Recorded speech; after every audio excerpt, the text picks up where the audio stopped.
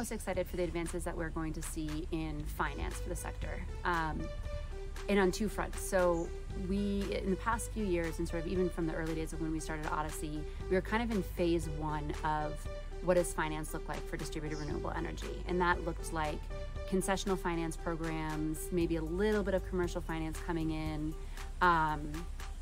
And it was really the first time that big institutions like the World Bank had launched things like results-based financing for distributed renewables. Now we're seeing phase two all sort of starting to come online, and a lot of it will come on in 2024.